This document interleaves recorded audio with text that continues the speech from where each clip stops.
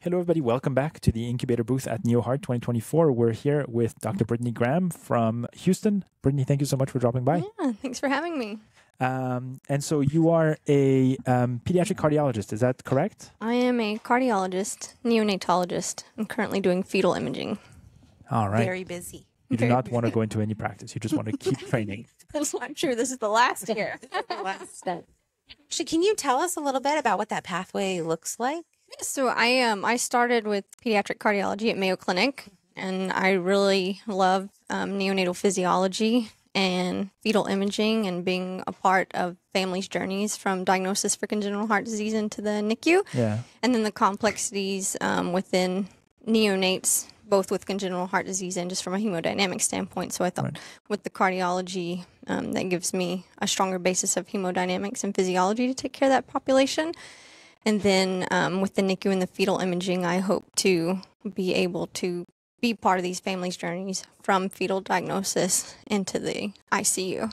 So I did cardiology at Mayo, I did neonatology at UT Houston, and now I'm working with UT Houston's Fetal Center doing a fetal imaging year. And it's 3 years, 2 years, 1 year. 3 years, 2 years, 1 year. Wow. And on the and pediatrics? Yes, I did pediatric residency. Because I think we missed that.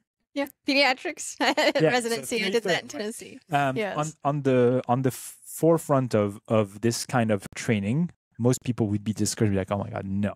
But you're coming to the end of that training, and I want you to share with the audience maybe what are your thoughts, having almost completed this journey, about your level of satisfaction and how happy maybe you are having done this, because we talk a lot about what are my thoughts about going into additional training, but we rarely get the chance of speaking to people like you who are really completing and who may have a positive message for people Now who are that you're a sub specialist. Well, I will say it is a challenging journey, and that's why I'm really grateful for NeoHeart, because when we come here, we meet people from all over with all different training paths that have met their own challenges. So I feel like it's a forum where we're able to talk to each other, support each other. I don't have any regrets. It's been a long training path, but I feel like that knowledge is so important. And in the end, my goal is to better serve patients and their families, and I'm going to be able to do that. I hope that this becomes a more normal path, and perhaps we're paving a way so that it might not be as long as of a journey. Yeah, so they can integrate some of these blocks together a little bit more and maybe make this a more efficient form of training. That's what I'm hopeful for. Yeah. I hope that as more of us pursue these longer paths, we can create integration and make it better for those coming behind us.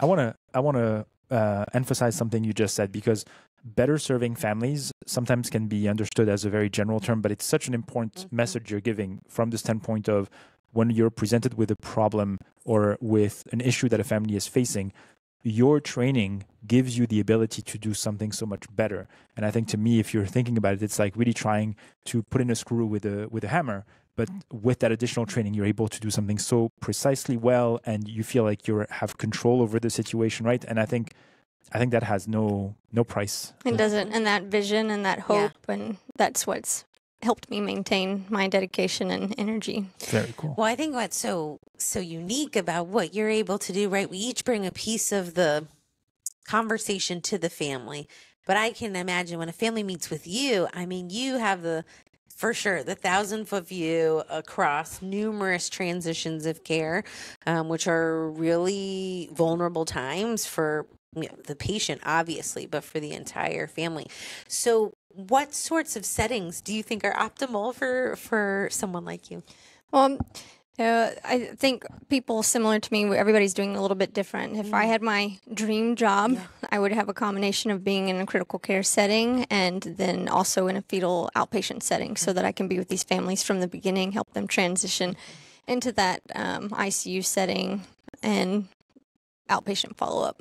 So kind of the full spectrum for them. I think that's a beautiful vision, and I think now more than ever, especially in some states more than others, I mean, there's going to be really a need for people like you taking care of these complex fetal anomalies, congenital heart disease, that are now going to come to the NICU. Maybe they wouldn't have in the past.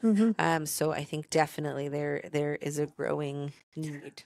You walked in with a poster. I did. What are you presenting? I am presenting from a patient that a complex case from my neo training. We actually had a patient transferred to us for pulmonary hypertension, but it ended up that the mom was a poorly controlled diabetic and there was severe hypertrophy. And so we really had to change our management strategies to support that patient. And we had ended up utilizing vasopressin in the setting of severe hypertrophic cardiomyopathy secondary to poorly controlled diabetes. So it's about the case and the patient's journey. Yeah, lots of talk about vasopressin these It's a days. rising star. Yes. Audrey Hebert from Canada, and then Adrienne Bischoff talked about it recently on the podcast. So that's really cool. Brittany, thank you so much for dropping by. Yeah, and it's my pleasure. Congratulations so on your early career so far, and best of luck with your work and the rest of the conference. Thank you so much. Thank you. Appreciate it. Thanks.